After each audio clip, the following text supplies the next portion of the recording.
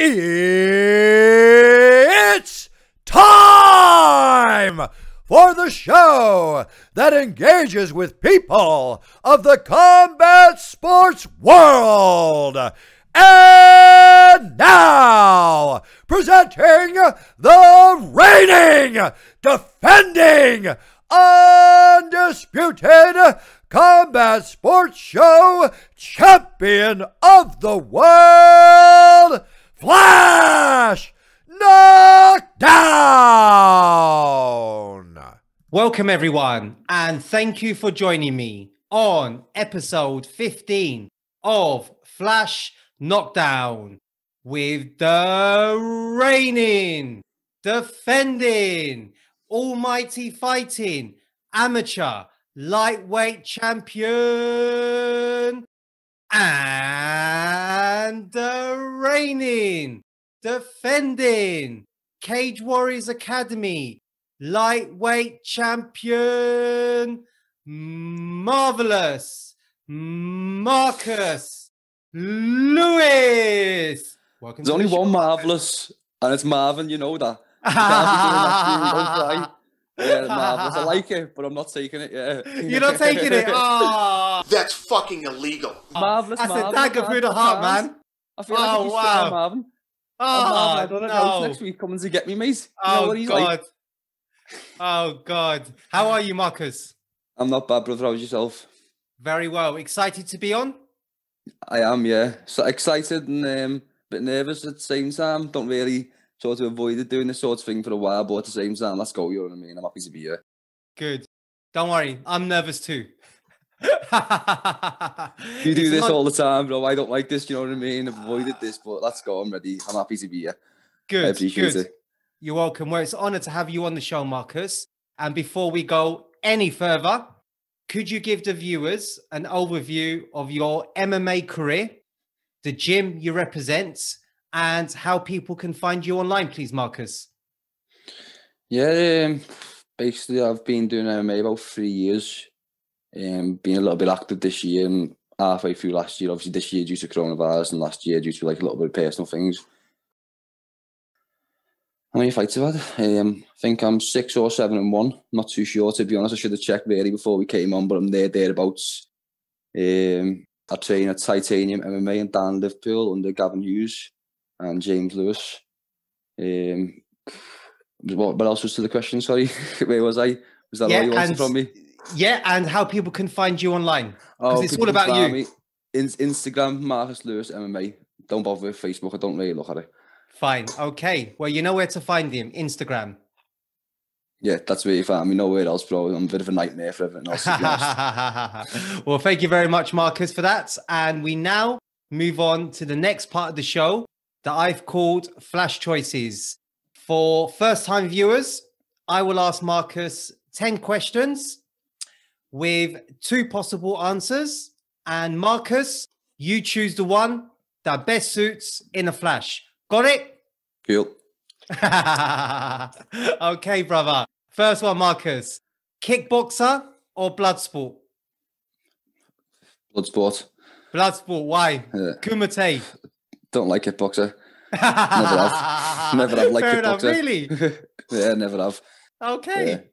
My dad had a little bit to do with like on the sets and that, and told me like things that were going on. Like I'm not really a Van Damme fan. Apparently, yeah, like obviously you've seen in later life he broke down, crying, doing all the things he'd done in the past, and he's just not like a real fighter, is he? So I can't get behind. No, he's not. I think he started off as a ballerina. Yeah, you know what I mean. So he's suspect anyway. So the muscles from Brussels. Yeah. The second one, Marcus. The 2nd of March, 2019, or the 25th of May, 2019. What's the significance? What's the significance, bro? First, you tell me. So the 2nd of March, 2019, or the 25th of May, 2019. Oh, Marcus, you've won too many titles. What's this, bro? You've stopped counting. So the 2nd of March, 2019 is when you won the Cage Warriors Academy title. Oh, you know more than me, lad. I couldn't tell you that. I could never tell you that. You're never going to get me there. I was thinking, whose birthday is it or what's going on here? Either or. They're both good nights. I couldn't compare either. No? Okay. Wow. All right, Go on, give us one. Whichever one was the almighty one. 25th of May. Yeah. That one. All right, cool. Good, yeah, that was good. All right. Exciting night. It was. And we'll cover that later. Don't worry. Yeah. Cool. So third one, Marcus, Super Sage Northcutt or Stephen Wonderboy Thompson? Wonderboy. Any reason? I just like his style a little bit more. The way he's longer. Don't get me wrong. I'd like to see him be better in the pocket, but I just prefer to. I gravitate more to him. I couldn't give you a particular reason, to be honest. I just gravitate a little bit more to him. Sure. Yep. He defeated Jeff Neal at the end of 2020. Fourth one, Marcus, Sweet Corn or Tiger Nuts? Ooh. You like that one, isn't it? That's a coffee question. That I'll give you that. Yeah. I did my research. Sweet corn. Yeah. Why? It's all round and effective. Tiger Nuts filled them up too much. I see. See, only on Flash Knockdown do you get to learn about fishing baits and MMA at the same time. Fifth one, Marcus, spinning wheel kick or spinning back fist? Spinning wheel kick. Spinning wheel kick. Cartwheel kick. Yeah, you love that, don't you? Yeah. When it lands, it's spectacular. Everyone just erupts. Everyone does erupt. Absolutely. Sixth one, Marcus, Big Tasty Burger or Gavin Big Tasty Hughes? No question, Gavin Big Tasty Hughes, no question. Tell us about your relationship with Gavin and how he's helped you in your transition to MMA. Just nothing but love between us, just there for each other, just pushing each other all the time, you know what I mean? Just he helped me transition by basically accepting what I already had, not trying to change it. Like when I've been to like a few different places trying to do MMA before I started, and he sort of tried to just adjust everything and sort of change it to like a carbon copy of everybody else in the gym. But he works with me, talks with me, takes my knowledge on, and basically merges his knowledge with me to make me an all-round better fighter, which is what MMA is all about, isn't it? It really is, yeah. Yeah, he's helped me grow a lot. And are you helping him prepare for his return to Bellator in April? As a body, yeah, for him to throw around on the floor. Yeah, he's try and get a kick or two in there, but you know, my man's mean on the ground. Once he gets old, he's like a shark, mate. He's got old, yeah. He's the king of the guillotine chokes, isn't he? Gavatine, I'm telling you. Gavatine, yeah. I love Gavatine, that. Man, yeah. He was talking about that today, funny enough. He was literally talking about that today, yeah. Literally 10:30 this morning. That's brilliant, Gavatine. Talking about that. Gavatine. And if you had to choose your favourite burger, what would that be? I'm a very plain guy, you know. Just any good beef burger, mate. I'd prefer to go to a pub than a Mackey's or something. You know a thick piece, you know what I mean? I'm easy. Yeah. Okay. Next one, Marcus. Ryu or Ken? Ken. Okay. Yeah. WKF champion or UFC champion? UFC. Yeah. Do you have aspirations of making it to the UFC one day? Yeah, I think every cage fighter does. I'd be lying if I said no altogether, you know what I mean? But right now, it's not like the main place I'm looking towards. I think I'd like to try like the Asian route first. Okay. Just to like, get more experience on that sort of circuit, and then obviously move on up into the UFC. Sure, absolutely. John Conti or Tony Bellew? Tony Bellew. Scouser, of course. Got to get behind my man, of course. Yeah. John Conti's a Scouser, I think, from Kirby. Yeah, but that's not Liverpool, is it? Is that not Liverpool? It is and it isn't. Merseyside. Yeah. You can't. It's not Liverpool. Like, you see my man running around Sefton Park at 5 in the morning doing the same laps I do. You know what I mean? Right. He come to our gym as a kid, to be honest. That's right. My dad was very good friends with his dad Tony, so obviously he's part of like this, you know, the whole Mushin Kai family in a distant way, but we obviously support him. That's right, yeah, because Tony was being trained with your dad when he was doing kickboxing at about 10. Yeah, he was there. Yeah. I think he got to his brown belt, I think. Because his dad used to do the doors with my dad. So obviously he knew my dad train people, so he brought him to us and he done train with him. Then I think he went to the boxing straight off. Okay. And Kirby is not part of Liverpool. It is. I'm not saying it's not Liverpool altogether. Right. It's just a little bit on the motorway on the outside Liverpool. You know what I mean? Okay. No, I'm not against it. Like, I've got loads of mates from Kirby and that, but at the same time, it's Kirby. I look at Kirby as Kirby. You know what I mean? It's like, okay. It's up there. Love it. You're very loyal. I love that. And then the last one, Marcus, James Lewis or Joe Lewis? James Lewis. James Lewis. I'm not the biggest boxer anyway. He's the biggest boxing fan anyway, so you're never going to get me on there. So James Lewis all day. Yeah. Okay. Well, I was actually meaning Joe Lewis, who is known as the father of American kickboxing and twice voted the greatest. Sorry, Joe. Yeah, the greatest karate practitioner. There, didn't you? You put me a sticky one there. Yeah. So I'll repeat the question: James Lewis, or James Joe Lewis? All right, I'll answer for you. James Joe Lewis. Doggedness, no, just James. James. Doggedness and loyalty. All right. But you put me in a sticky one there, I'll ask you. And this is still my boy! Good. Sorry, Jay. Sorry, okay, fair enough. And how did you find out overall, Marcus? Good questions? Yeah, I enjoyed it. That was good questions. I like that. It was great. I was surprised by some of them, but it was good, yeah. I'm a bit slow, as well. I've been fighting my whole life, I've been getting punched in the head all the time. So sometimes you take a little split second to get where we're going. No, you were fine. I'm not big on names and fighters. I don't watch a lot of fighting. People think I'd be into it every single day, you know what I mean? I watch who I'm going to fight and certain fighters who I like to take things off. I won't sit there and watch a whole UFC card. I don't know half people are. I'm shocking, to be honest. You know what I mean? Well, you did very well there. Very, very well there, Marcus. And I'm glad that you enjoyed it. Good. Yeah, it's good sounds. Fantastic. Thank you, Marcus. So normally, Marcus, I'd be keen to flashback and look at how you got into martial arts, but that's already well documented. So instead, let's look at your MMA flashlights. First of all, we haven't really heard you speak in any great length on your MMA career. Is there a reason why?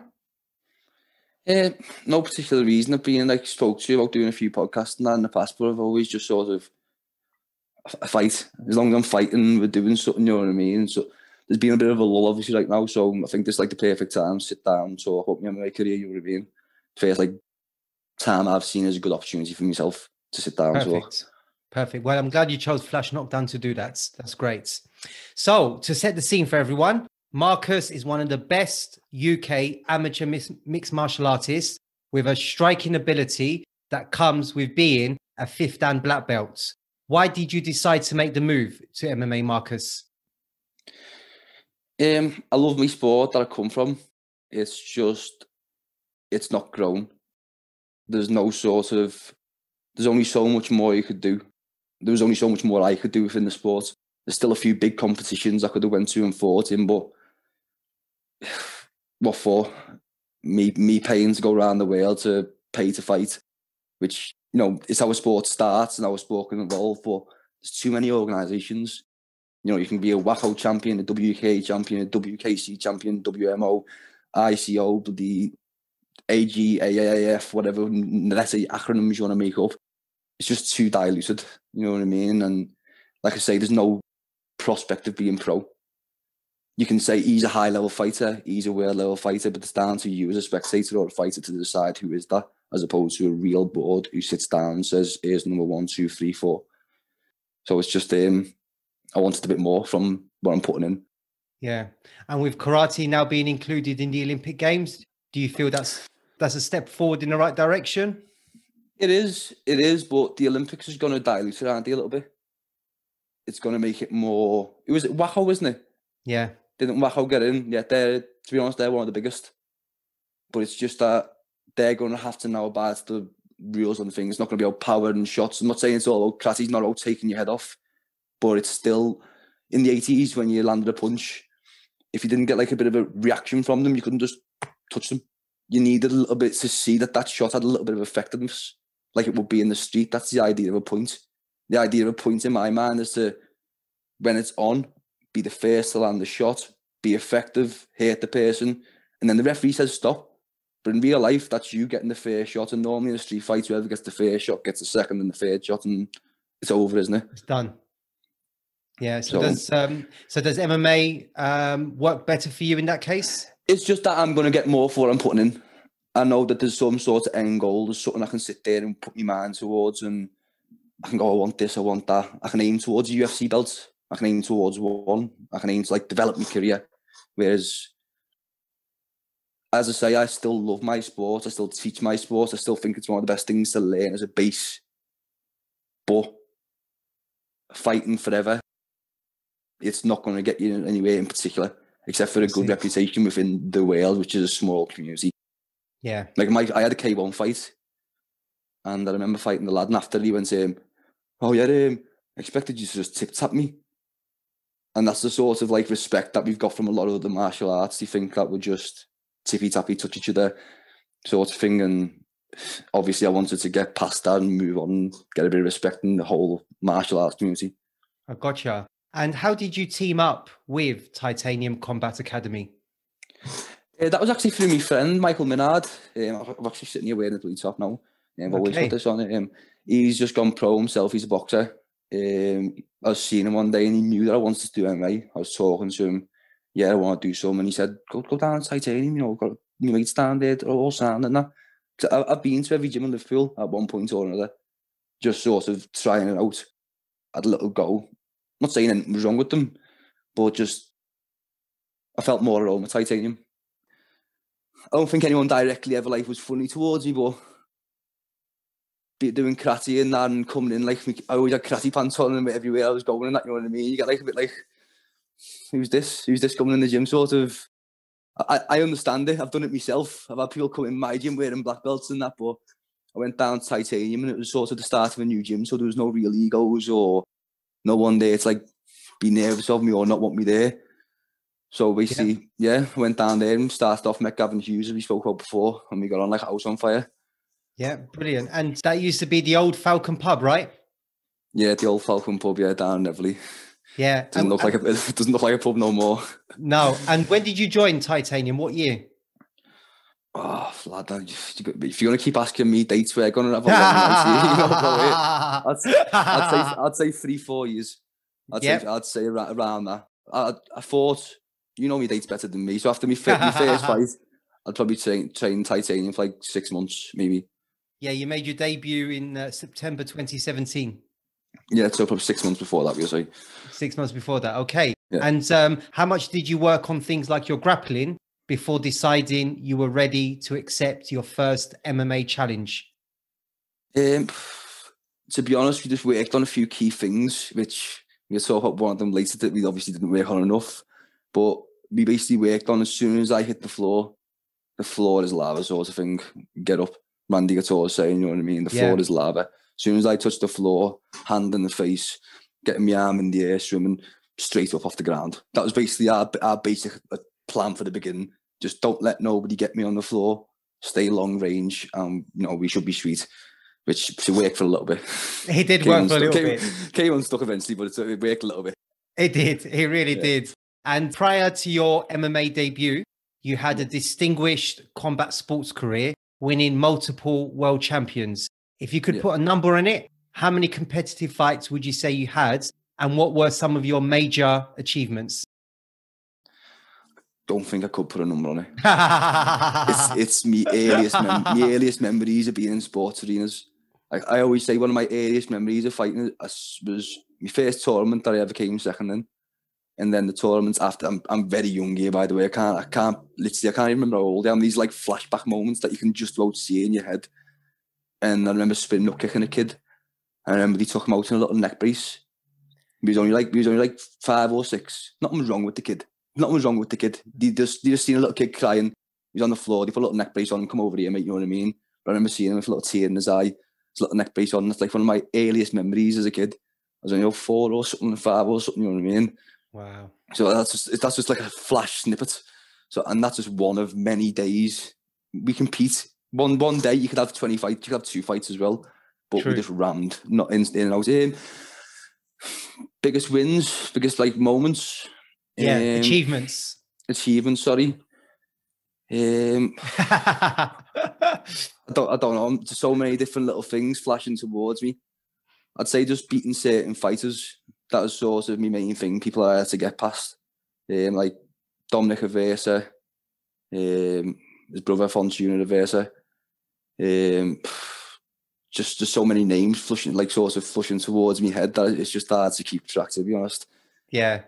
I'd say winning my first junior world title would be probably one of my proudest moments, because I was a fat kid. You know, it was surprisingly, yeah. I weren't massive, I weren't silly fat, but I had weight on me. So for 4 years straight, I was fighting in the plus 70 kilogram section, from 13 to the youngest kid in the section for 4 or 5 years straight, getting absolutely pounded everywhere. Like coming off, going, oh, Mum, I've got a headache. Going to Spain to meet people fighting this Irish lad, Shane, he's one of my biggest things as well, because he was 18 at the time and I was 15, I'd say. And beating him was one of my proudest moments. It's these little moments. He probably wasn't even the greatest fighter about, but it's just these little moments where I got my head whipped back in the fight with him so many times. Even after time, referee would say, stop, 1, 2, and he'd just nail me. And I was a little chubby kid. He was ripped to death, like fully grown man, 18, just like, might be being 19, like meant to be out the section, but had a year left to run over. And beating people like him, like I say, little moments more when I was a kid. Now I'm not too fussed now. I fight whoever's there, just take it as it goes. But them little moments as a kid are probably like the things that grew me from like a little fat, self-conscious kid to I've got a bit about myself, you know, like, yeah, I can fight these fellas, doesn't matter, he's well bigger than me, but I'll just nail them everywhere. So right. I like riff. I talk a lot as well, lads. You're going to have like a bit of, once you start me, it's like putting pennies in the machine, you know. You're just going to have me sitting there just talking at you, bro, constantly. So stop me when you need be. No. Talk away. And you'd be remiss of me, Marcus, if I didn't mention at this stage your father. Yeah. Alfie Lewis, a British pioneer and a decorated and revered martial artist. Tell us about the influence he had on you. Ragged me out of bed at 4 a.m, run around Sefton Park. That was like that again. This when I was like 10. Just beast you, take you to the gym, get trained for an hour, adults, fully grown men, and then he'd send you to school, straight home, 2-3 hours in the gym. So he had a significant impact on the person that I am now and the martial artist that I am now. Probably the main thing he instilled in me is mental toughness. Like, I don't believe you have to be the fittest, the strongest. Don't get me wrong, you got to be fit as 100%. I'm not saying don't be fit, but fighting is about being smart, and I think, and being strong-minded. This is not about, oh, I'm tough, I'm going to show you guys how I'm tough. Of course I'm tough, but I'm smart too. I'm more smart than tough. And people watch on my record and they think, oh, this guy tough. This is not about tough. This is about mind. This is about how you think when you fight. Like, like this is about everything. I'd probably say that's the main thing he taught me, is just be smarter and be more tough in the mind. I see. And are you tough on your kids? Yeah and no. Yeah and no. You know, I say my dad was tough on me, but at the same time, once I wasn't in the gym, he wasn't always, a bit of a bastard. Like, he wasn't always, you know what I mean? He could be, you know what I mean? It wasn't, I need it. It's just made me the person I am. It's just instilled a bit of discipline in me. I'm toughish. Find that hard though. Once you're talking to your babies, it's different, isn't it? Completely different. It's hard. Very hard. Very hard. So let's now look at your first amateur MMA fight against Danny Lyons at Cage Warriors Northwest Academy 2 in September 2017.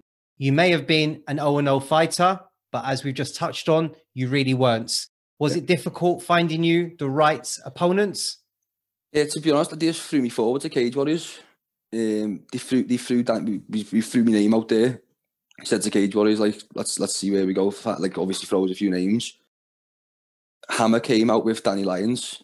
Now, we didn't really have nothing to go on him, but our very first assumption was he's going to be a grappler.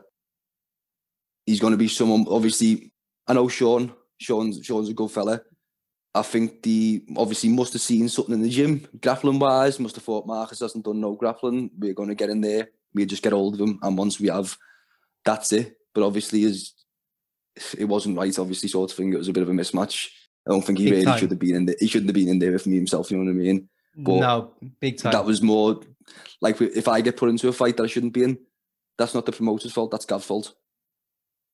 You know what I mean?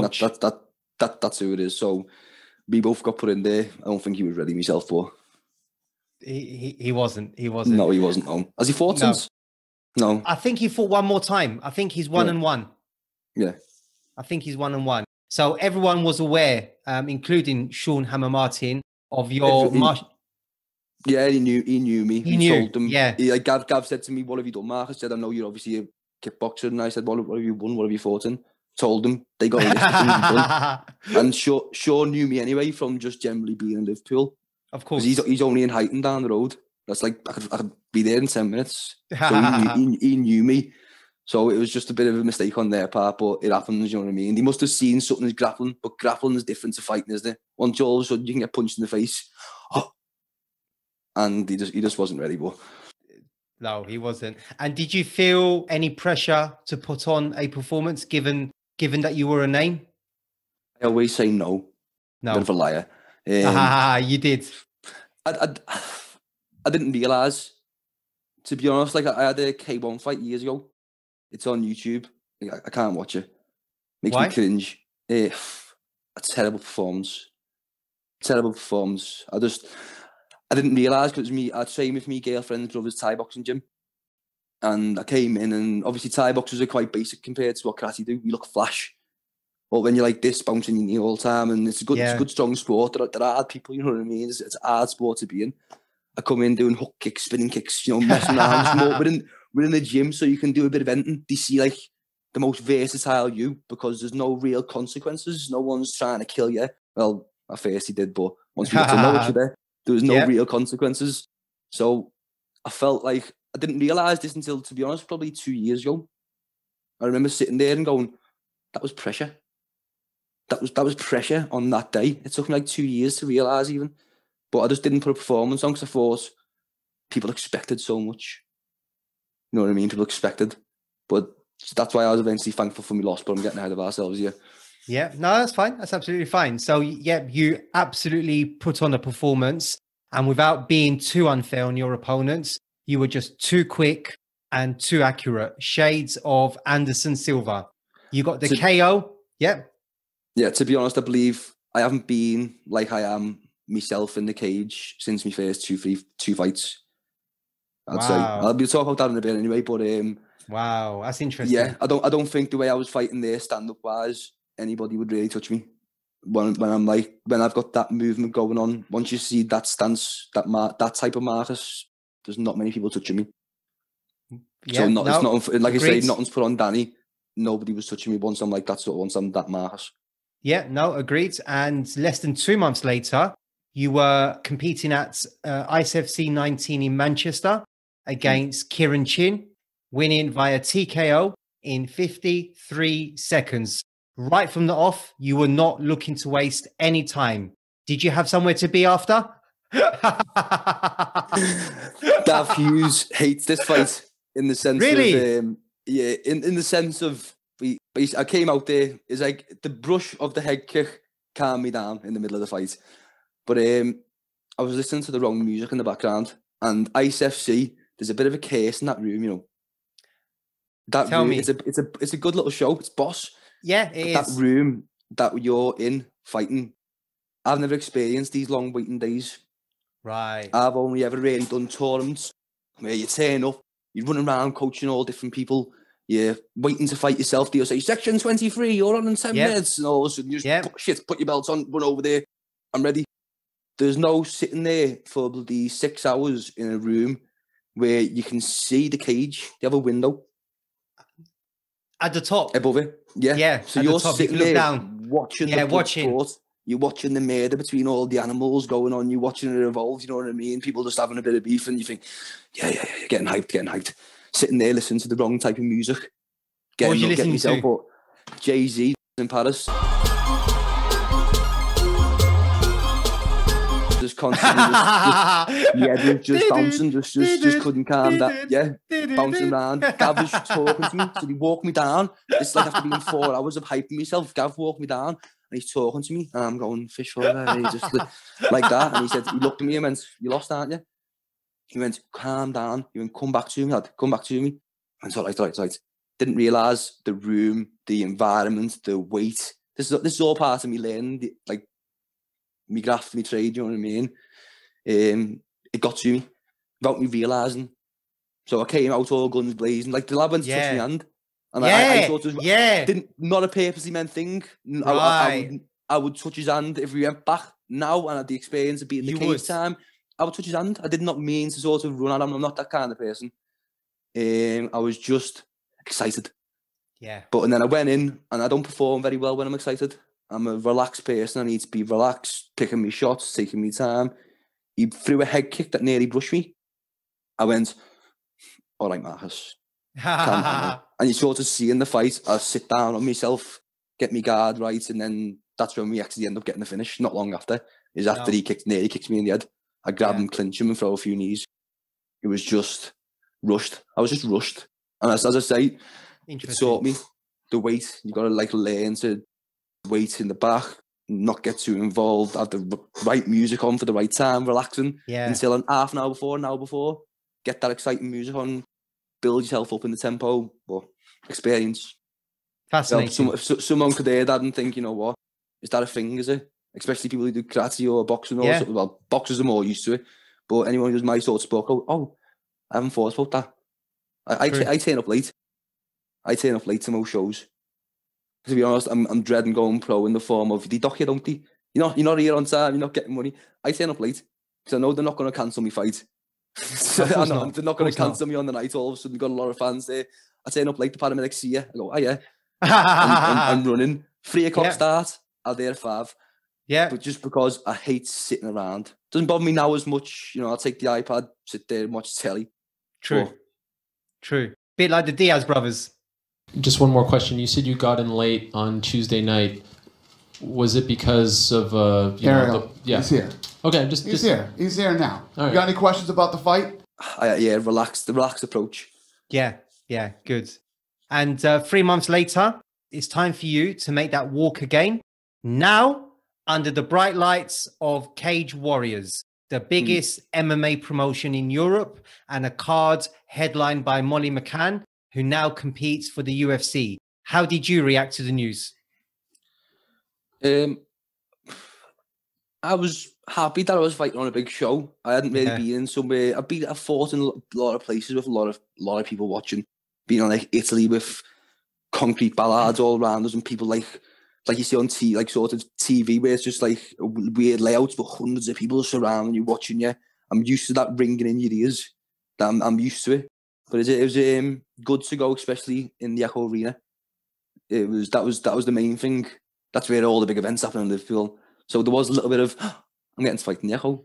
But at the same time, I wasn't really too asked. And on Molly, I didn't actually know who Molly was at the time. Wow. I don't watch fighting. True. I told you this. True. You know, I know who she is now. I've got followers on Instagram and of course watch your fight. And vice versa. Yeah, but I didn't at the time. You could have said Molly McCann. To be honest, the only reason I found out who she was properly is because on me, I think it was the Mark Ewan fight. She went nuts. She was the woman shouting me, and she went nuts. This, what did she call me? A gymnast. She went to classy gymnast, I think. And I went, that's gymnast, right. Who's she? It's Molly. And I found her and I went, it's right, Scouse fights, and that cool. Now I'll follow, you know what I mean? But at the time, you said Molly McCann on the shot, I wouldn't have known. Wow. You know what I mean? There's you could have said a lot of names, and I'll go, who's that lad? Who's that? You know right. What I mean? Okay, interesting. And once again, Marcus, you were just too much for your opponents, winning via TKO in 27 seconds. So by this fight. Okay, so by this point, Marcus, you're 3-0 with a total cage time of less than 2 minutes, and you haven't even taken a punch. You must have been thinking this MMA game is easy. No, I was disappointed. No? Why? No. I was 27 seconds. Yeah, it's cool. It is cool. But he sort of folded, didn't he? Yeah, he just gave up mentally. I think he's seen a spin. He's seen a spin kick, which you want to come to later again. Snippets ahead, and that, you know what I mean? That's all right. No problem. I with a lot of people who I don't think got any strike, like major striking capability, you see me often just throw a loose spin knock kick. And I did that. I threw a loose spin knock kick at him, and I sort of, and then from there I landed 1 or 2 kicks and punches, and he gave up mentally. I expected a lot more from him. Apparently, he's meant to be a bit of a lad. He's about doing things. You know what I mean? I heard he's doing this, doing that. He's meant to be one of the boys. So I thought, he's game, he'll have it. You know, when we were weighing in, I was like, I shook his hand, he was like you know, when them people smile in your face and like trying to get in your head, and I thought, oh, he's game. He mentally folded and sort of ruined the night for me, to be honest. I was looking for a fight. You know what I mean? So what was it about the performance you said you wasn't satisfied with? Not the performance, it was sort of the way I never got to put a performance on. You know, I got to sort of got warm when I didn't get it. I was looking, we didn't want easy fights. We wanted right fights. We didn't want basically, wasn't straight away, obviously I had no wrestling experience. He wasn't going for ridiculous Russians and that he was just going to start double-legging me out and not killing me off of just taking me down. But we wanted someone who was going to push on me, to have a little go, come on the stand-up exchange and try and take me down again so I could grow and build myself. But we just never got it, did we? You know what I mean? We expected more than... You're just too good. You're just too good, mate. That's what it is. So by this point, Marcus, you were certainly creating a buzz in the MMA world, with the likes of Paul Reed selecting you as one of the top amateurs to look out for. Could you sense the extra attention you were getting? No. Okay. Wow. I'm very like that. I don't realise that I get attention. I'm very, I'm in my own little bubble. I'm in my own world. You know what I mean? I hope that if I ever do get major attention, that I stay in my own little bubble, in my own little world. You know what I mean? I'm just away with the butterflies sometimes, to be honest. I don't realise. People will tell me something every now and then. They'd be like, lad, I was in Speak the other day on the bus and I was sitting there and I heard these kids talking about you. You're saying, have you heard this Marcus Lewis? And, you know, that's just another area by ours. And I'd be like, oh, yeah, bloody hell. And then my mate's saying, like, oh, lad, I was in a house party the other day and some lad started putting fights on and it was you. And I was like, so I know that people have got a bit of a buzz and that my name is out there sometimes, but I forget. Not really. Yeah, it just doesn't sink in. No, it doesn't. No, not whatsoever. Yeah, I understand. And 3 months later, Marcus, you're back competing on Cage Warriors Northwest Academy, and this time against Mark Ewan in what was a title eliminator, with both of you on a 3-fight winning streak. You all by strikes and him all by submission. It was your classic grappler versus striker contest. Was that the kind of challenge? He by submission, did he? No, before that, the free fight, it was all by. I actually didn't know that. So it was a classic. I thought he was a Thai boxer. We wasn't particularly like searching for it. Like I say, we just put our name forward again. That's a name that came out the hat by Cage Warriors. We said, yeah, cool. We said, yeah, cool. No, it wasn't like I say. I'm not looking for people in particular. I'm not really bothered. Whoever we give me a name forward, they sort of give us a name. We say, yeah, cool. Let's go. It was good fight, good experience builder. Yeah, very good experience. And Mark's last appearance was against episode 14 guest Teddy Stringer, who is ranked number 4 and the UKFC lightweight champion. Teddy sees you as one of his few remaining challenges in the amateurs, and let's hear what he had to say. Yeah, I'd like that fight. I've asked for it a few times, and I'm even talking about Almighty when they're getting back up and running. I'd love to come and take his belt off him, but I'm not sure if Ray will give me that fight. So we'll see. I can keep asking for it, but if they give it me and if he wants it, then I know how it's going to go. So how do you respond to that, Marcus? I'll take his UKFC belt. How about that? It's pointless in fighting me on Almighty because I'm not going to gain nothing. He's not going to take my belt off me. You know, he's not going to. So might as well put his belt on the line. So when I win, I get something for it. But to be honest, I like him. I like the guy. I like from what I've seen a little bit of on your finger story and all that. I like him. He seems like a nice kid. He is very nice. That's mainly what I see. I know he's a good fighter. I'm not saying nothing because he's young, but I don't look at a 19-year-old and think that's someone I want to fight.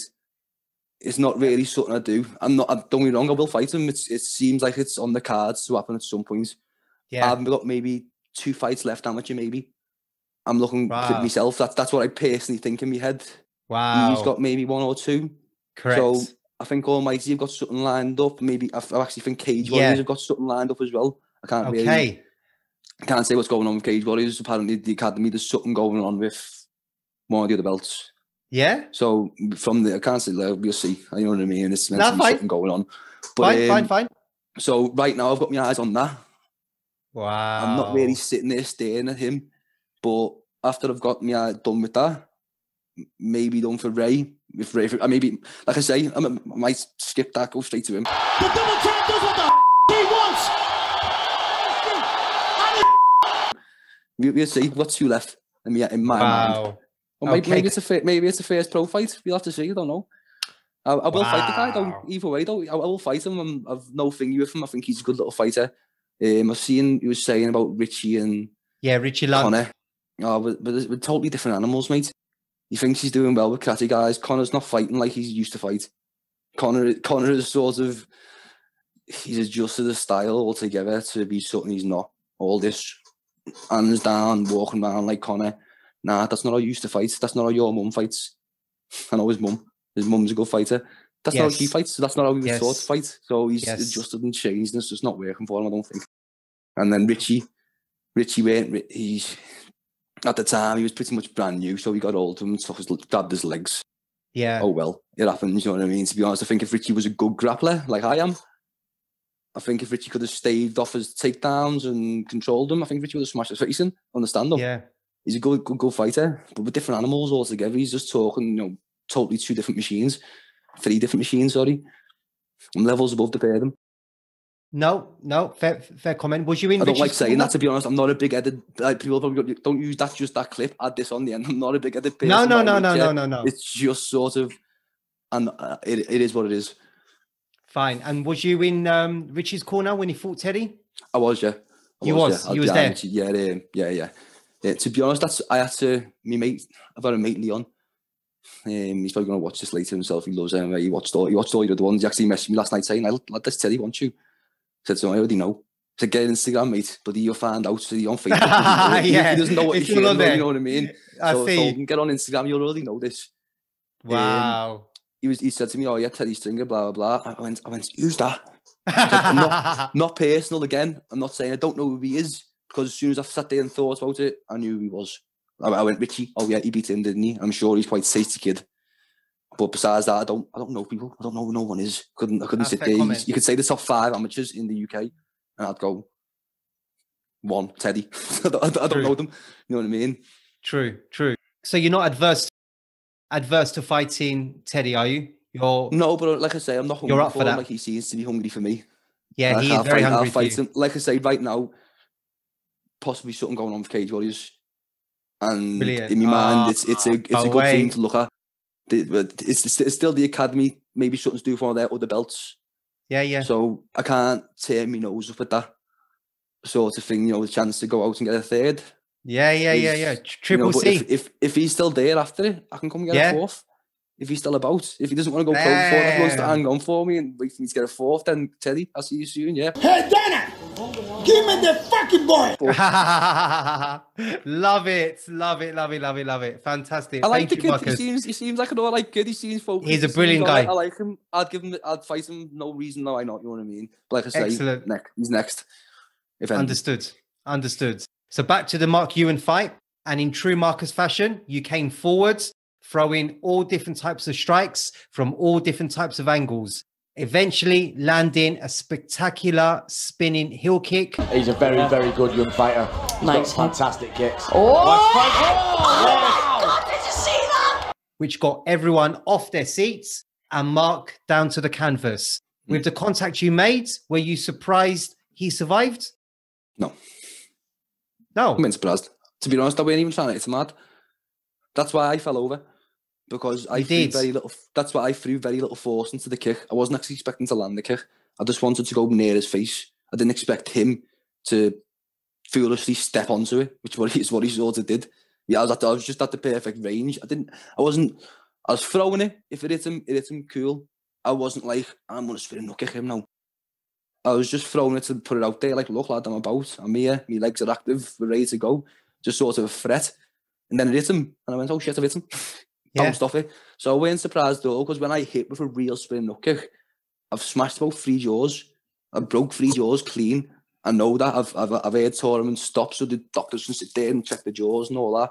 So if I would have hit him properly, no matter who you are, I don't care if you're a middleweight or a heavyweight, once a heel hits with my 84 key, well, at the time, 75 key behind it, you're getting it. So I weren't surprised at all. Right. Okay. So following that exchange, he looked to clinch up and shut down your striking. Given how the rest of the fight went, were there the kind of rounds you needed in your MMA developments? 100%. To be honest, I was slightly happy for not happy. No one's ever happy at getting beat. So I'm not going to sit here and say I was made up at getting beat, because I obviously weren't. But the way I got beat and getting beat itself was both. First, it was a lesson. Because if you see now, most of my fights, I've took what he's done and I've ended up using it to too much of an extent, really. But like, if you watch that fight back, to be honest, there's moments, if you actually watch, there's moments we worked on the ground so much. It was our own short-sightedness a little bit to not think he might just want to push us against the cage. We thought he's going to get us down to the ground, and Marcus is ready to get up. So it was unpreparedness, basically. And you see at certain points, I'm going to Gav. I'm in this position, got me wizarding, got me hand in. I'm going to Gav. What do I do, Gav? And Gav's standing at the side, going 1, 2, 3, 4, doing all these arm motions. I'm going, what? Just going, what? What the fuck do you want me to do, man? Whoa! So I'm trying to learn the actual now. It's like I'm looking at myself now and think, you fucking idiots! How do you not know that simple? Get that underhook in, start turning your body. One little thing, experience. You know what I mean? I just wasn't with the moves I had at the time. I just wasn't ready. He would always beat me. He should have always beat me in an MMA fight that day. Wow, that's interesting. Which is what I needed. I went to gym Tuesday. My leg all mangled. Fought on the Saturday. Went to gym the Tuesday with a mangled leg because he needed my leg good and proper, you know what I mean? And I got against that wall and lived on that wall. And then that's all we done for weeks, was just drilling on the wall until like, it's one of my favourite things. That's my strength now. It's become my strength. But I'm sure there's another part of that question which I haven't answered. You know, I feel like there was something lingering because I just No. You've answered. No. You've answered it. You've answered. Am I allowed to swear, by the way? Are you going to beep this or should I just No. You can swear. You can swear. Okay. You can swear. You can swear. So, start of round 2, Marcus. You came out all guns blazing, and that's when we saw for the first time in your MMA career that cartwheel kick. Wow! I don't even know what to call it. Help me out, please, Marcus. Yeah, it is a cartwheel kick. It is a cartwheel kick, yeah. Obviously, I shared the other day on Instagram, didn't I? When they land. I've landed, I'd say, about 6 to 10. Yeah. So, like, I'd say 4 good ones, 6 to 10 overall, and then I've had plenty of near misses, skins that have just went past people's necks. To be honest, I don't know. To be honest, that was probably a little bit of the frustration at first trying in that situation. There's more, you know, we had our back against the wall, quite literally. I thought, that's again, beginning of the round, let's throw something different, just see if we can catch him. And if it would have caught him, it's, like I say, a front flip of 75 kg, all the pressure in 1 point hitting you in the face. It's going to get anybody, isn't it? Yeah. So, yeah, it was just an attempt. Wrong time to do it, if I'm quite honest, looking back at it, like, but all part of my experience. It's really for the last 10 seconds of a fight that, you know what I mean? Yeah. But at the same time, I'm not arsed. If I get on the ground, I'm going to get back up. So that's why I'll throw it whenever. You know what I mean? Just because I'm going to get up. So it doesn't really matter. Yeah. And following that fight, Marcus, with Mark, you took 8 months off. And in the lead up to your return at Cage Warriors 101, you said you felt a different person. And regardless of what anyone thinks, you're a different human being. Can you expand on what you meant by that? I just changed my lifestyle quite a bit at the time, specifically at the time. I was on a bit of a mad hype, you know, the inspirational videos all day, sitting there, just listening. Even when I was just waking up, first thing in the morning, going to work, riding my bike, running, listening, just developing myself constantly and wrestling. It wasn't meant to be 8 months. I ended up having like a few little injuries with my knees and me, nothing serious. I have no ACLs or not like that, you know, just little stupid things that held me back. But at the same time, I was just growing, getting healthy. Like my first few fights, I'm sitting there eating breakfast the morning before, like a full English, you know what I mean? Just like not a clue. Like Gavin Hughes, like I say, shows me so much, and he's worked on like basically not just like training it, just more living it. And at that point, specifically that point, I'm still living it now, but specifically then, like I had a focus, a razor focus, and that was Mark's fault. Not fault, but Mark's gift to me. You know what I mean? Sort of that razor focus, which is, it's carried on through to today. But like, it was ridiculous. I was shaking some days, like shaking, just in like, I couldn't even explain what it was. I was just lost. I was just something else, you know what I mean, in my head, which you can't attain all the time. You can't live like that. Right. You can't live on that high level too much. You can be near it, ready to jump into it for your 6-week camp, but you can't be like I was anyway. Like I was mentally somebody else. I was something else. But now I've sort of got the medium point. Got me food right, my diet right, my training right. I'm improving all the time. I've become a different person and growing all the time. I see. And are you happy with the person you are now? Yeah.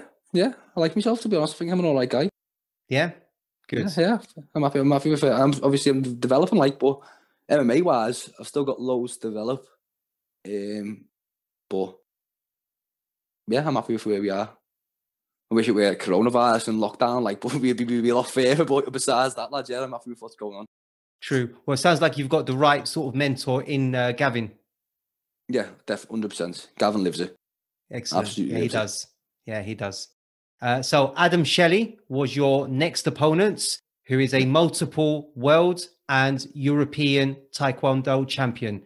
Given your karate background, this was billed as a striker's dream. Were you excited to test your skills against Adam? Yeah, I don't know. As soon as I found out I was fighting him, I rang my mate from Dublin. Because I've got loads of mates in Dublin, absolutely loads, and that's where he's from, innit? That's where he's from. I've got all kickboxers. I rang them all, and who's these kids? These Shelleys, the brothers. Yeah. And I rang mate Tristan Barnett. You might have seen him. Does the K1. Yeah. He's actually in SPG now, isn't he? Actually, he's training with John Kavanagh and all that. He's going to be fighting eventually, very soon, coming, to be honest. But I rang him. I was like, Tristan, how was this kid? And he said, Marcus is a good kid and that, but he's just not you. He said, your striking's just going to be too much for him. So obviously I went into the night just, again, razor focused on that first fight and just chopped his leg. Yeah. And to be honest, we're going to talk about that later, but the first one, I was chopping his leg. That was setting up to be a lovely finish on the third. That the leg was absolutely destroyed, wasn't it? You know what I mean? After I said to myself, big tall lad, likes to kick. What wouldn't I like? Someone trying to chop my leg off. So let's just chop his leg off, you know what I mean? But yeah, I was excited. I was excited to test myself because it'd all been wrestlers or maybe the possibility of grappling. This is the first time where this is a new kid who's sort of like me. Let's see how we go, you know what I mean? Yeah. And unfortunately, the contest ended in controversial fashion. You received a low blow. Yeah, you received a low blow, causing your groin guard to shift. Can you share what happened from there, please, Marcus? Yeah, basically, I was dominating that first fight. We had more than the second fight. The second fight's come back a lot better, but I was dominating that first fight really well. Taking his legs, using what Mark had done to me, putting me into cage every now and then, a few foot stomps, a few knees to the legs. Yep. And as I was doing that, I put him in a slightly awkward position where he tried to knee me in the stomach. Yep. As he did it, my groin guard slipped slightly to the side. So now, here's where it's ridiculous, because I've got him against one side of the cage, pressurising him, clearly sort of winning the fight. I stop and just start walking backwards and start doing this and going like that, but he trying to show to Richie Mitchell that something's going on, alert him. Because I've watched MMA hundreds of times. Referees either say, you got 5 minutes or shut up and keep fighting. It's always one or the two. I've never really seen what happened that night happen before or after. Yeah. So I walked backwards and I tried to signal, maybe amateur of me, karate, we always do this. Time out. I done that and signalled.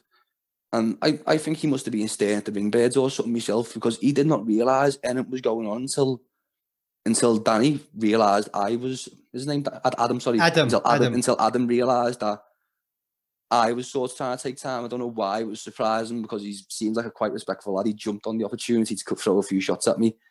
No harm against him, he's in a fight. He's not inexperienced at the time as well. I covered up and I went, all right, sound. You're not stopping this, are you? Come ahead. Started throwing shots back just to show, I'm not really hurt. I'm ready. And that's when he jumped in. As I'm starting to throw shots back, and he went, what's going on? I went, my groin guard, mate. I wouldn't have been asked if he would have just said fight. I would have cracked on. I went, my groin guard. I went, literally, it slipped. I need to adjust it badly. He went, you don't call time on the fight. I call time on the fight. That's the fight over. But I remember looking at him, and he was I remember him being like, I'm over here fighting. And he was slightly over there.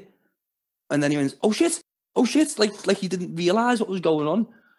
And I was livid, like. It was nothing to do with Adam. I shook Adam's hand after it. I couldn't let Richie Mitchell touch me after it, to be honest.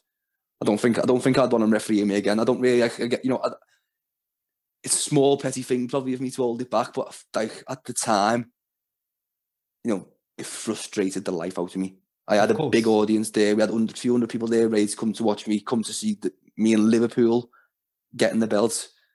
But they sorted it out in the end, so I can't really say much. But, it was upset. It was a bit frustrating and annoying more than anything else.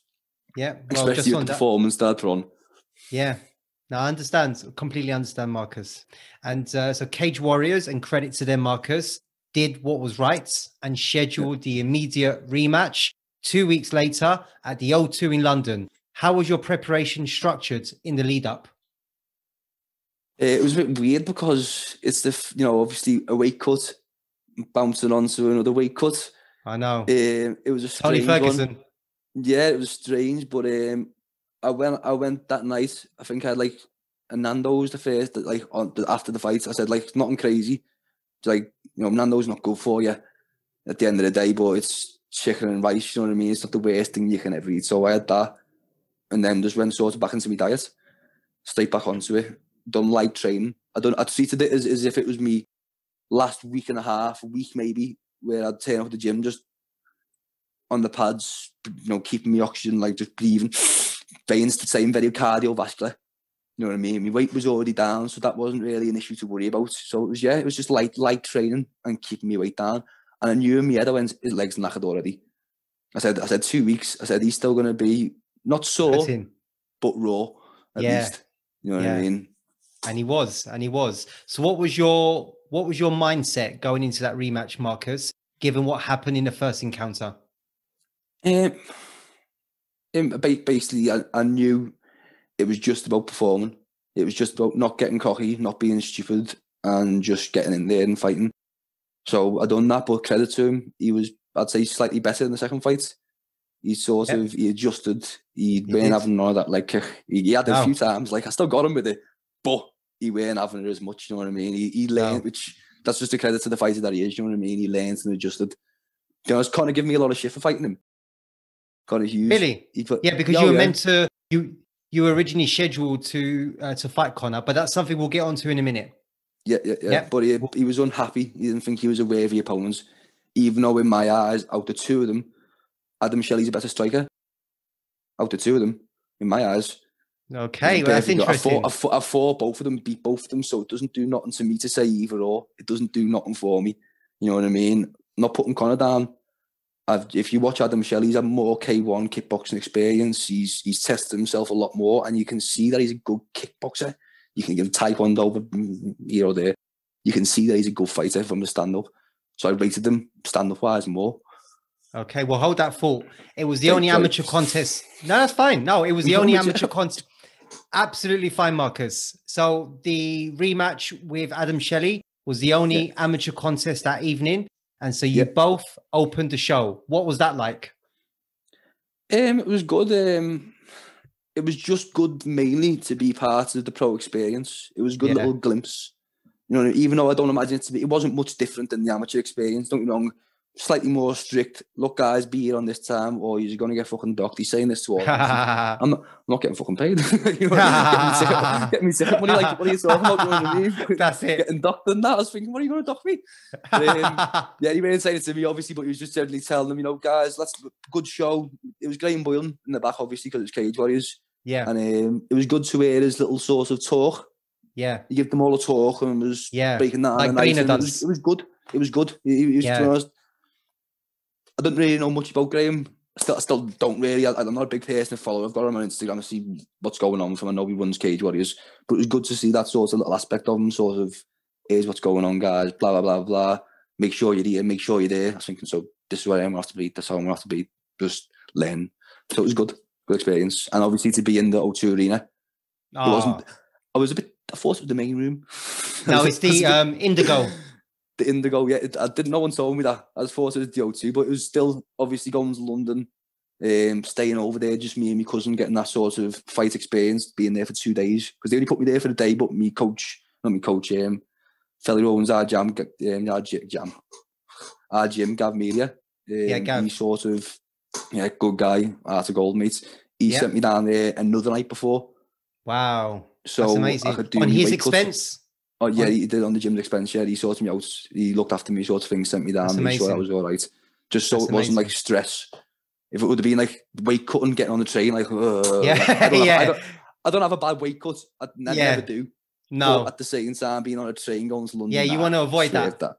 Yeah, you know what I mean? You want to avoid it. It was a good experience. And you won the rematch by unanimous decision, winning all 3 rounds and really mixing it up well. You were even forcing the takedowns. What was the thinking behind that? On the takedown, I just seen the opportunity. To be honest, that was my gym's called Mushinkai. That actually translates into the No Mind School, which people probably look at and No Mind School, so you run around like a mindless idiot. No, that what that means is split-second glimpses of just doing. And when I did that double leg, there was no like, I'm going to double leg him. Yeah, I want a double leg.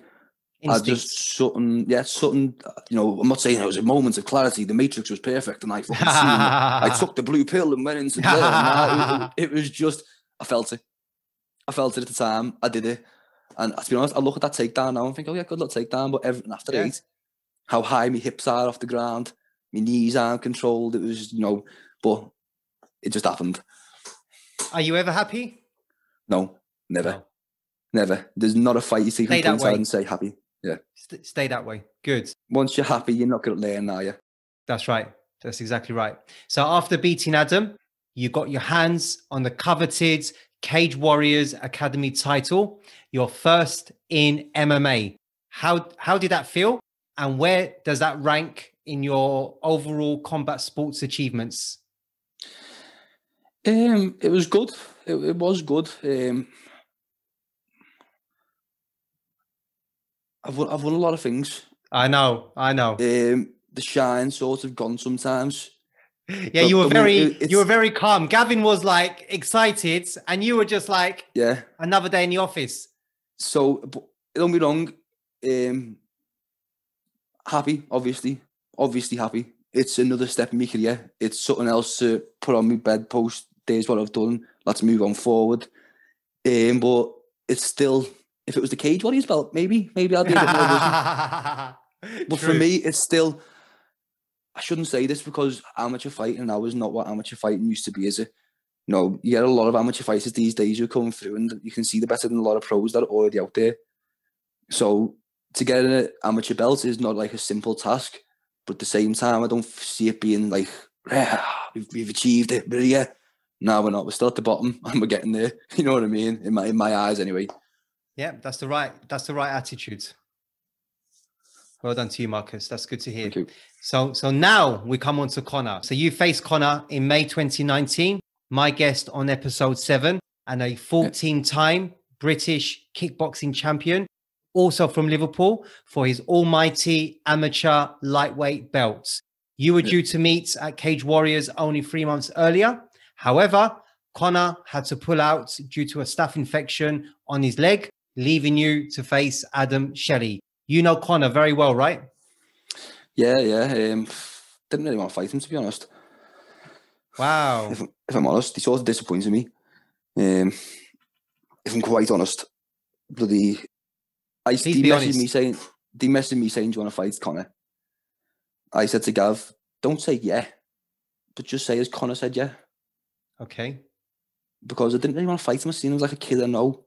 Like I used to speak to his uncle a lot, and like David. Yeah, David. Yeah, you fought him twice, didn't you? Yeah, I fought David twice. Yeah, I was 16. He was bleed 20 odd. It was, again, boss experience. His uncle was a good fighter. You would look at him and think he's a good fighter. He had his very own style. Yeah, he landed egg kicks and was flash as well. But he had his own style. It was lovely timing. You know what I mean? It was crisp, and that's what he used to win on a lot. And that's what he beat me with, and that was another lesson I learned when I was a kid. I don't know how old David is. David must be like 35 or something like that. Maybe going on to 40 if that. 40 when I was 16. And then a little bit later, maybe when I was like 17, 18. So I can remember them fights very clearly because he was a high level fighter, David. The first time I fought him, it was like, that was going up a level. You know what I mean? But anyway, where was I? Because I've just gone off the track again. I was like, no. Just pull me back, just get a rope pad and pull me back. I swear to you. Where was we? No, again because I'm just chatting shit So again. he said when the offer of Conor was I'm sorry, I'm back where we are yet. So let me know. I said let me know if he's gonna if he wants to fight me. I said I said don't tell him I don't want to fight him, but I'm not really. It's not someone I want to fight. I still see him as just like a kid from the circuit who I knew. It's not someone I really want to jump into a cage with and say, come on, let's have it. You know what I mean? I found it a bit weird. Obviously I will. Which I did. But I found it a bit weird. So he let me down in the fact of they said, yeah, Conor accepted, he's ready for it and that. And then he started chatting shit on social media. Started proper, I'm not a big social media person, for arguing people.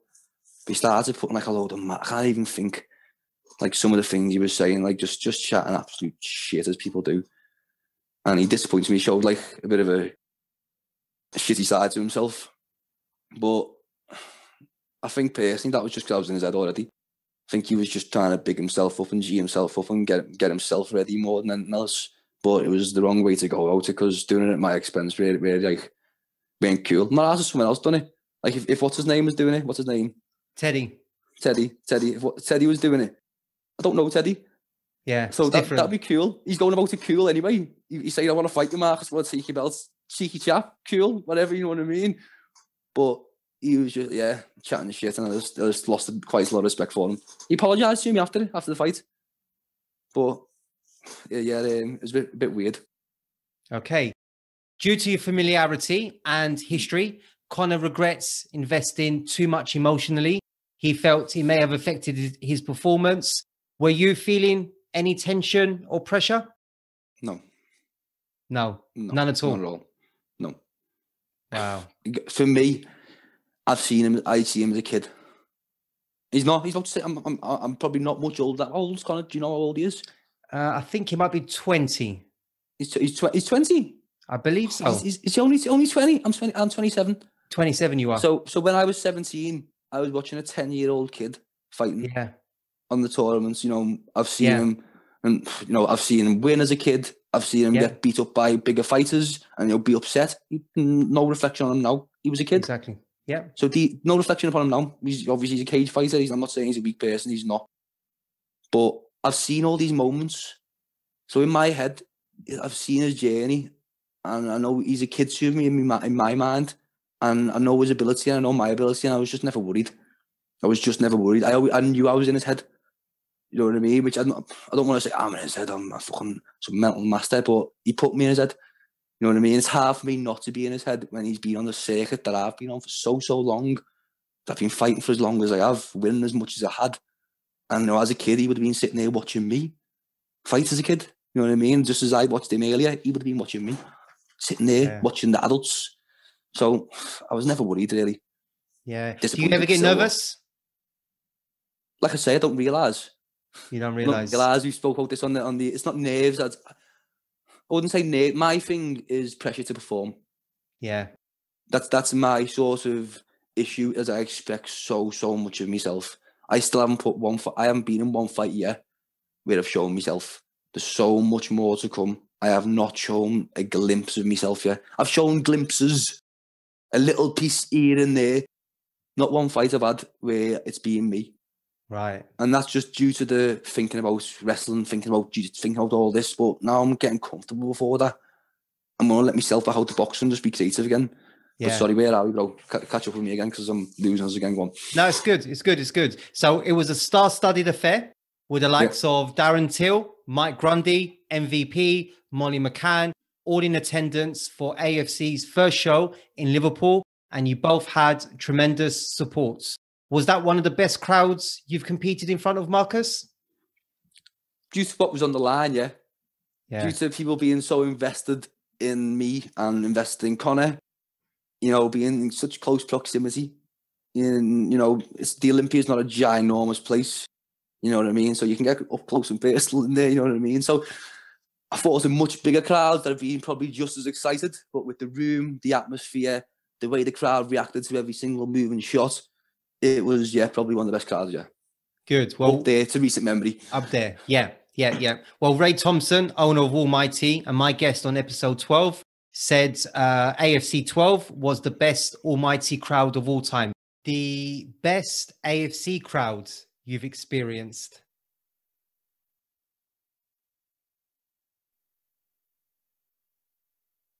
Let's go for AFC 12 at the Olympia. We had some really, really crazy fights that night.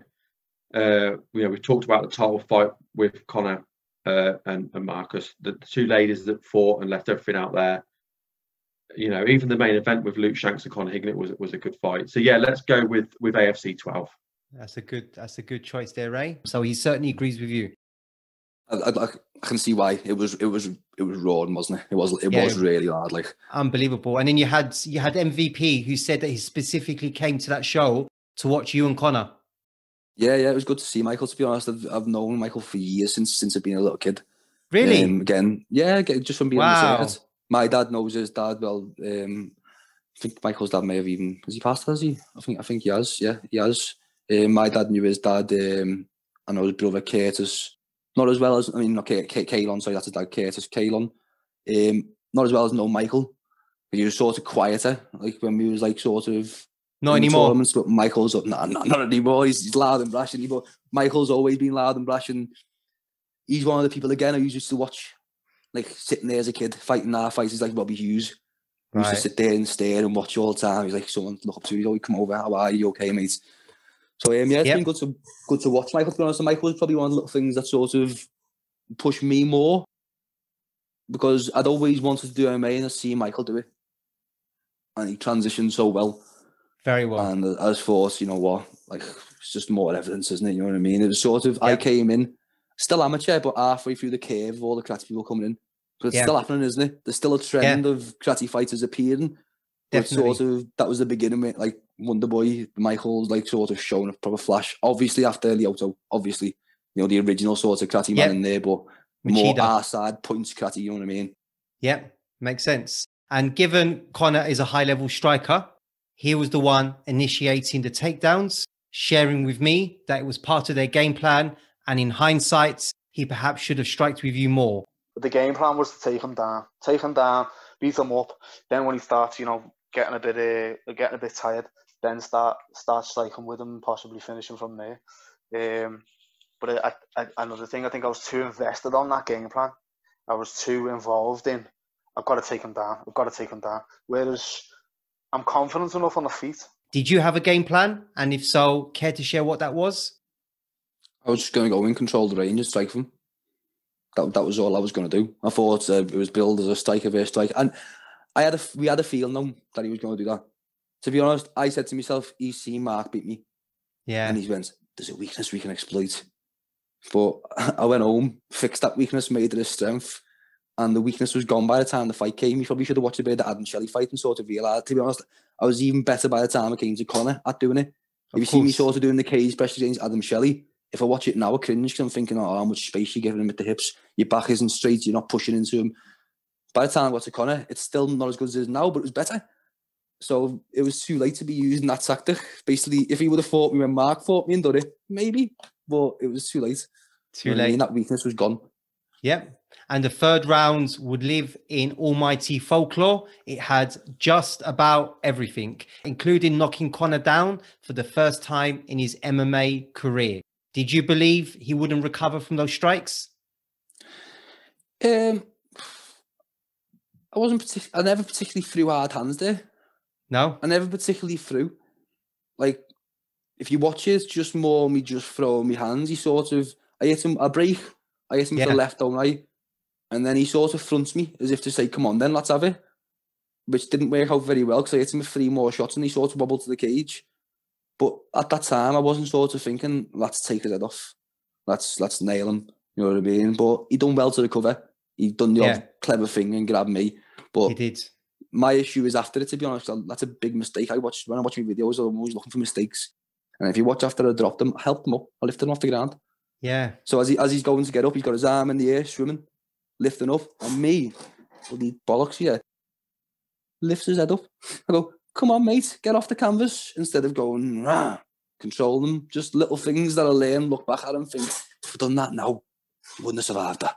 Wouldn't have survived that. What was the reason you did that? The reason I broke off or the reason I lifted them up?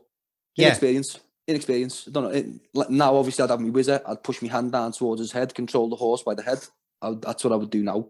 Then it was just like, grab him, lift him. I know I need to hold him somewhere, but I'm not too sure where. But it's more refined now. You know what I mean? That was one perfect lesson for me. When I watched the video back, I went, what was that? I've just helped him off the floor. But I digress. Now, who spotted that? You or your coaches? Me. Obviously, Gav, obviously, he comes back to me every other week saying, look, I've been watching your videos.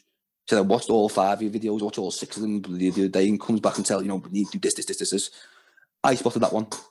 You know what I mean? There's a few things. There's obviously Gav spots the majority, but when I'm watching, as someone who teaches martial arts myself, I'm always looking for mistakes and what's wrong and what's right, and that was just one I spotted straight off and went, what the hell was that? You know what I mean?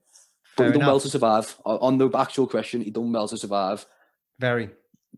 Yeah, done really well to survive. And were you happy with your endurance? Yeah, I felt fit. I felt fit, to be honest. Yeah, I felt really fit, yeah. Last 30 seconds, last round, maybe. That's where I just kept me in the cage, because I sort of switched off. I said to myself, I was counting rounds. You shouldn't really do that. But I was. I went back to the corner. I went to Gav. Round 1, I went, that's my round now. Come back, was it?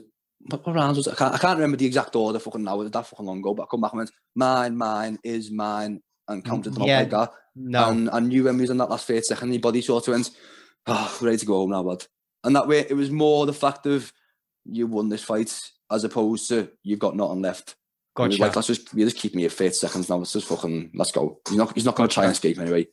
No. So you were confident going into the last rounds that you'd won it? 100%, yeah. 100%. Yeah. There's a moment when we get up. If you watch the fight back, there's a moment when we get up and I stand up and I see him like on the floor, like on his knees. I said, you finished. Yes. I seen that and I said to myself, you finished? Yeah. I said, I think that was at the end of round 4. Yeah. I think there's one moment where he's on top of me. Like when he ended up on top of me in that round. Round 3. So he ended up on top, didn't he? Yeah. And you see it with Adam Shelley. You see it with him. I'm winning. And I'm not under pressure to get up. I'm thinking like, it's hit. I made that round, which I won. But I won the beginning of a more questionable round. Because I said to myself, you've got him here. I'm used to counting points. I'm used to looking at a scoreboard and going, it's 6-2.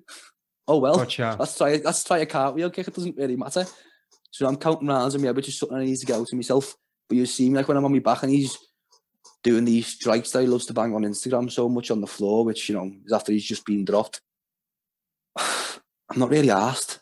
I'm not really in a hurry to get up, to be honest, because I know I'm winning the rounds, I'm winning the fights, which is a bad thing to do because he could have hit me. He could have caught me. Yeah. Bad thing to do, but it's the way I think. You see me with Adam Shelley, 3rd round. I sort of get on my back and I'm lying there and I'm going, and then you see me like 30 seconds, I get up. I just think, no, let's just get up now. Yeah. I didn't see a point, but at the same time, tit should not do that experience, you know what I mean? Yeah. Do you think they should have the judges' scorecards on the screen? Like in between rounds? Or not? That's a horrible one, isn't it? That's a horrible question, that.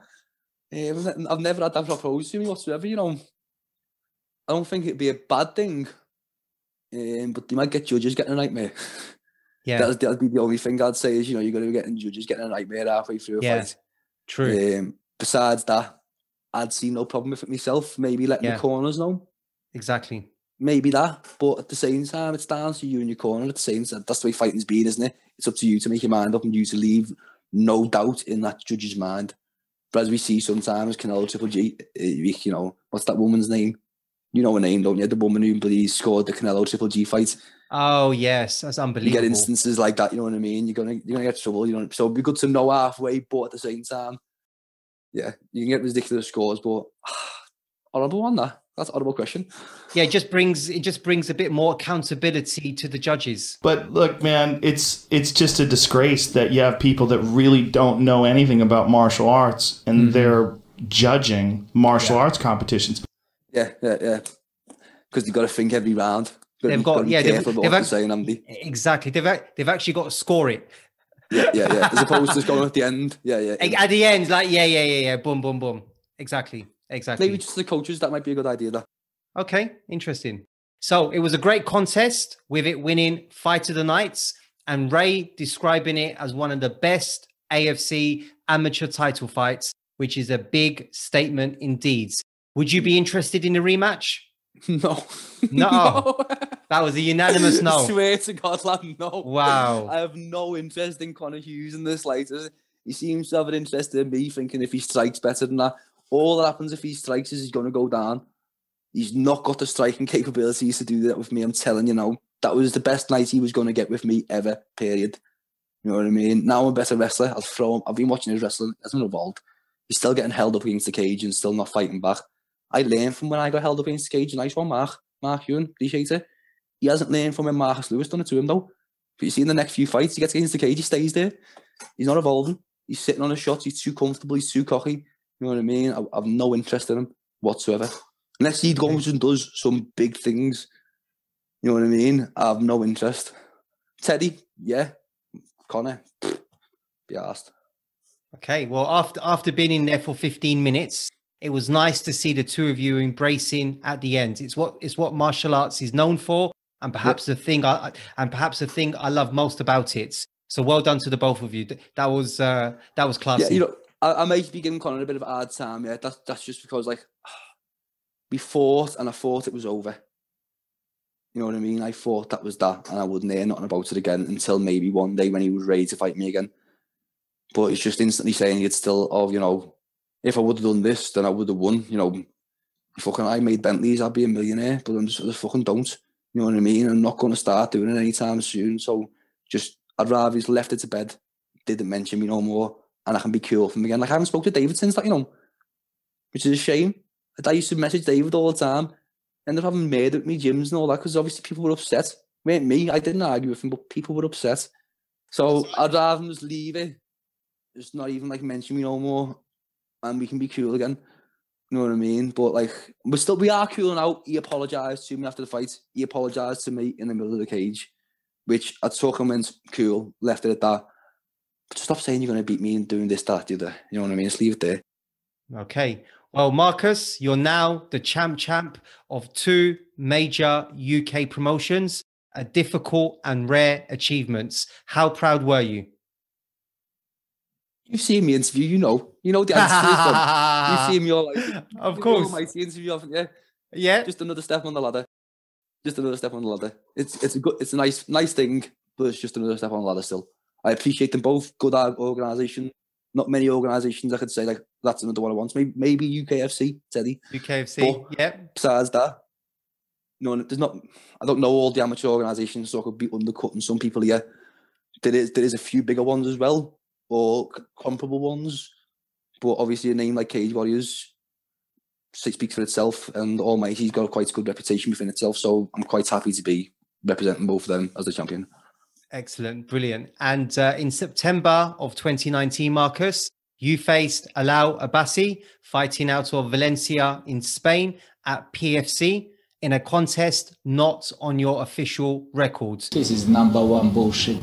Which is a huge shame, bearing in mind it delivered one of the most audacious submissions you will ever likely see. Describe it to us, Marcus. Basically, so I landed the spin side kick. It was having like a weird fight, a weird night, to be honest. I didn't seem to get in gear. It was a weird little night, but so I said to myself, you need to switch it up on him a little bit here. I threw a spin side kick, hit him in the stomach. And as I did, both of his feet hit the cage. So both sort of, he sort of stepped back, put both feet square and sort of fronted me. Like, what? So as he did that, I thought, just opened up. You just give me the opportunity. There's your head at its peak, waiting for me to swing around and get it. So I threw the cartwheel. Spins with the kick to the midsection. Oh, then like a cartwheel kick. Wraps that left leg around the neck of Getty. Getty postures up.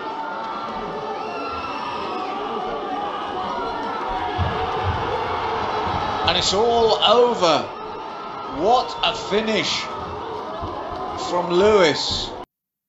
And everyone hates this cartwheel, you know. No people that train with me and Gav, they hate it. Of course. They just see it as an unnecessary risk sometimes. Yeah, which it is. Yeah, because you leave yourself open. I know that. It's an unnecessary risk, but at the same time, if you don't get highlights, it's flashy. Otherwise, do you if you don't take a risk? You know what I mean? And when they land, they're effective. But anyway, so I tried for it. The cartwheel kick, I wanted to knock him out. That was my first thing. I wanted to just get him, land it, done. He's, boom, ducked down. So as he's ducked down, he's ended up hitting basically in between my legs. And he thought, yeah, let's get in. Went to grip my legs. But as he's done that, I've ended up getting one arm through and just getting straight into the triangle. Just triangles are something... They're a bit of a weapon for me now. Thanks to Sneaky Bollocks, yeah. You know your ass, Sneaky Bollocks, yeah. Someone I roll with on a regular basis, Ben Kiffin, the young fighter. You know, the young lads I train with, Ben Kiffin and Kieran. 2-0. Yeah, it's Kieran Roach. 2-0, yeah. And I think Kieran's the same, is he? But yeah, so Ben is a little jitset, I call him. Sneaky Bollocks. So he fucking tried to triangle me all the time. And obviously countering that triangle and then working on my own triangle to make my triangle stronger, you know what I mean? It's become a real weapon for me. So when I got that opportunity as he came in, it was just instinct. Throw that triangle on. I felt it. It wasn't... Some people have said like, oh lad, a flying triangle entry is the sickest thing I've ever seen. Yeah. You haven't seen one yet. You know what I mean? Right.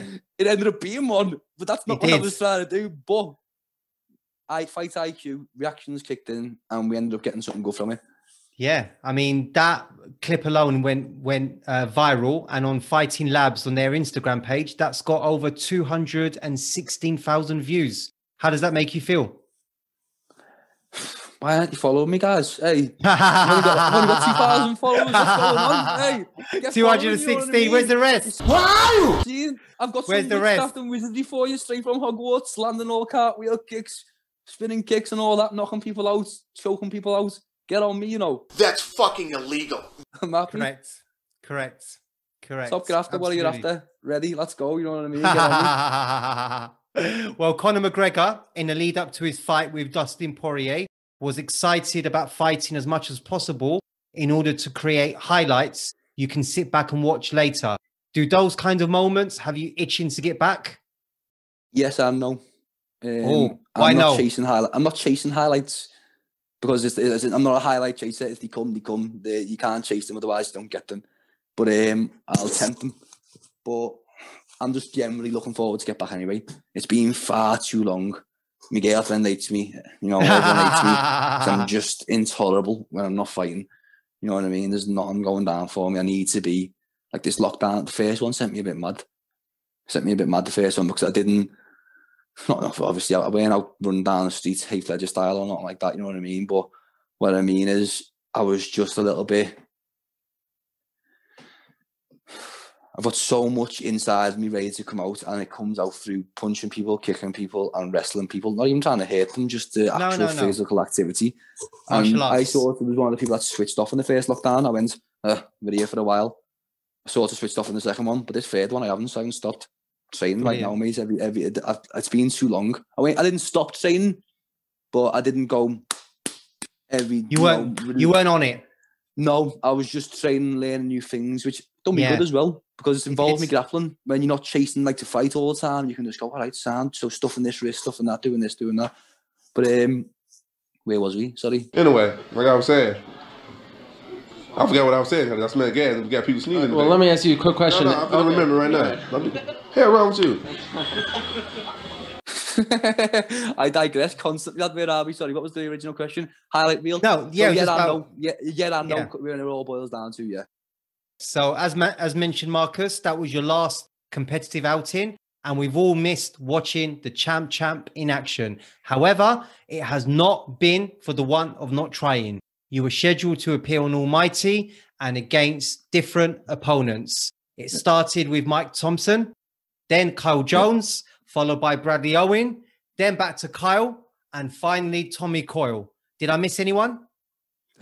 Probably. We took a lot of names. We just said, yeah. It was at the point of this just before the last lockdown, innit? Yeah. We were just looking for a fight.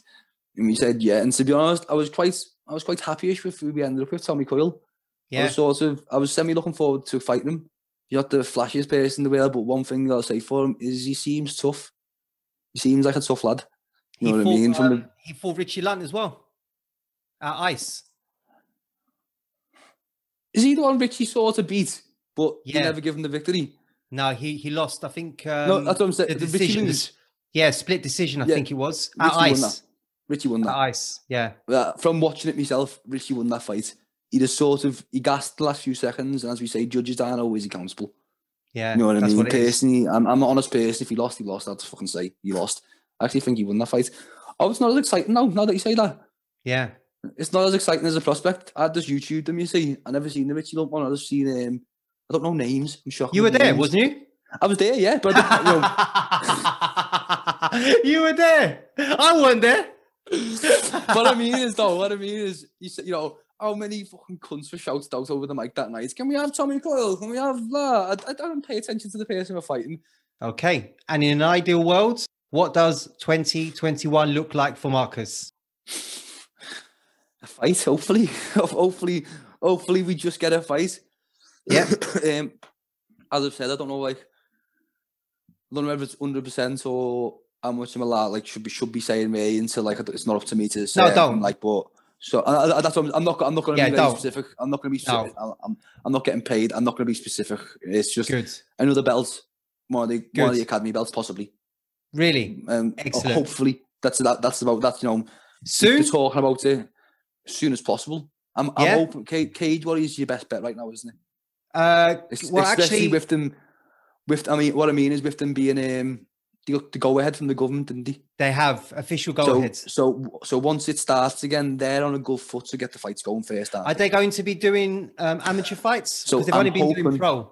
That's what I'm hoping, that once they get the go ahead and it clears up quicker, that they'll throw us in straight underneath us, sort of like a prelim card. Right. As that's me hope and thing anyway. Obviously they've been speaking to us about it, so that's what I took from it. Okay. So we've also got very much.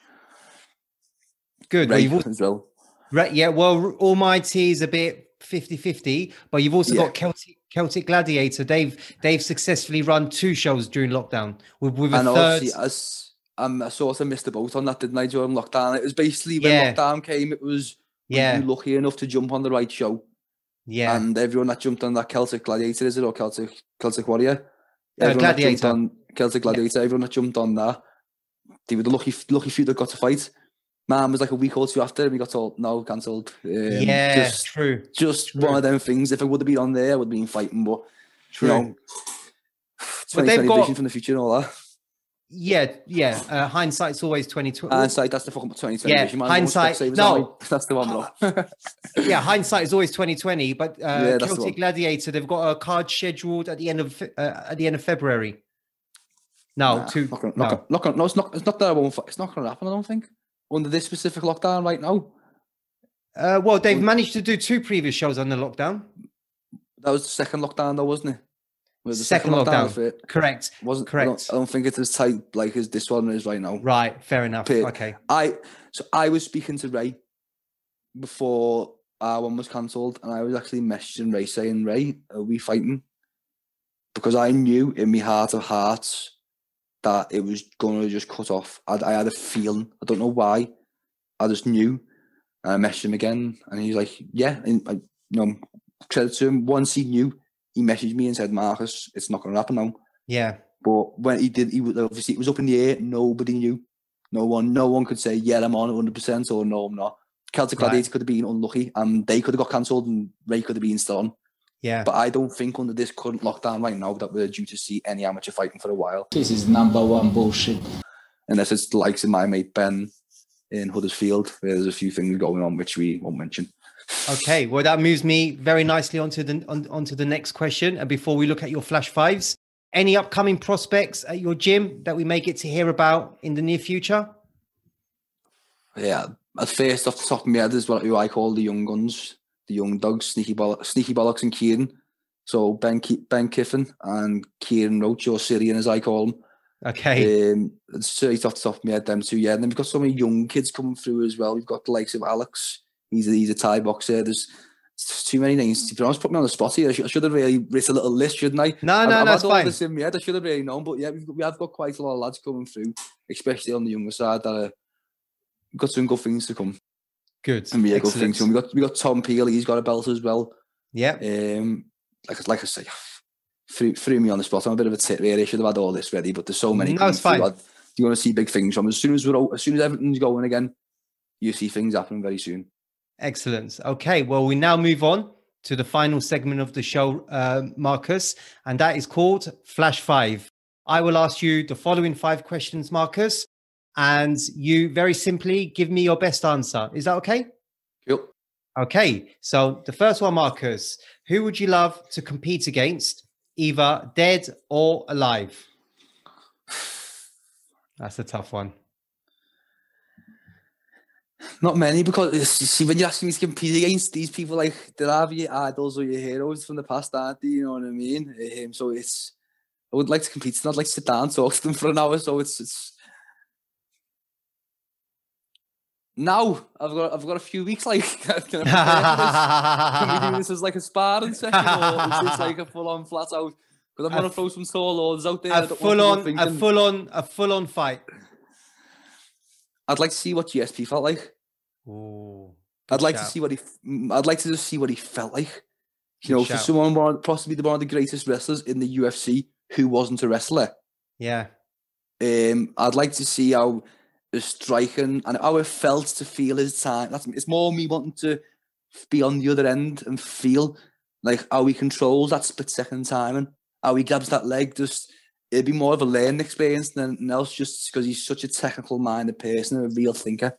So failing that, if I was angry, Wanderlei Silva. Because I want to fight with Chuck here. Chuck! He's an absolute animal. I love him. He's one of my favourite fighters. I've got a big giant autograph off him upstairs, but really? Big massive one. It's good that it is, but just out of sheer, they'd like to say two of my heroes more than that. Also, I would just like to test myself against them. That's basically all it is, you know what I mean? Great choices there. And GSP, would you consider him the greatest of all time? MMA I'm talking about? Possibly, yeah. Yeah. Possibly. He's so all round, isn't he? He had the striking ability, he had the wrestling ability, the timing. People called him boring. I remember one point when I was a kid, when people didn't understand MMA, everyone called him boring. When we didn't understand. But now we understand, and you look back, you go, bloody hell, he was so technically minded. Genius. Agreed. And your ideal way to finish an opponent?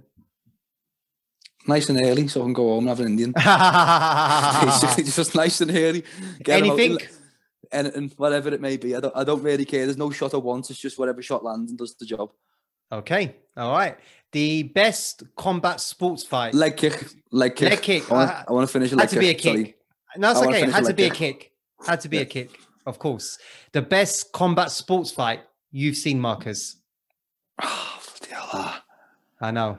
I've seen so many boss fights. Ian Hollett and Robbie Hughes. These might be like out there names for you. I don't know whether they are or not. Ian runs the gym for exactly Hurricane Martial Arts, I think they are. Hurricane, And Robbie Hughes is now a dentist to Jurgen Klopp and bloody the whole Liverpool team. Dr. Robbie Hughes, follow me on Instagram for me, guys. Top guy. Used to be a ridiculous fighter. Seeing them two clash was some of the best fights I've ever seen. Robbie versus Robbie Lavoie. He's basically the Canadian counterpart to our Robbie. And the fights you used to get, the speed, the movements, it's just like nothing you see. MMA wise, I go to boxing first. Morales versus Pereira.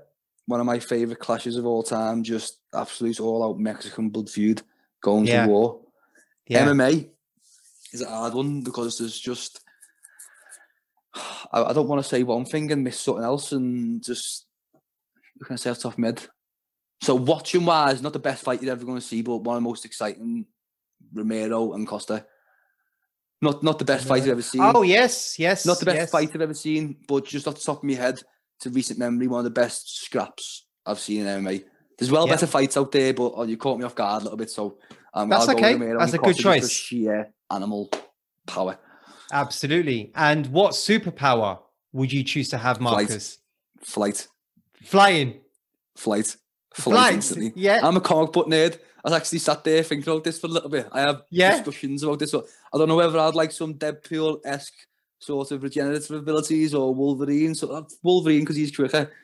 But you'd be able to do fucking all sorts, wouldn't you? If you can't dynamite all the shit you'd go through. You know what I mean? I'd be underwater catching them fish bare hands because I don't need to breathe. Flying is obviously, I think that's a lot of people's go-to, isn't it? Yeah. Just the general thing of flight. Great answer again. And the final one. Let's hear your answer to this one, Marcus. The best finish to a fight you have ever seen. And you can't include yours. Best finish to a fight I've personally ever seen. Correct. You know, if I weren't talking to you, I'd sit here and rip a million off for. So now you're in my earphones. That's good. Let's give me a little second on this then. There we go. Czech Congo, Pat Barry. Ah, what a comeback.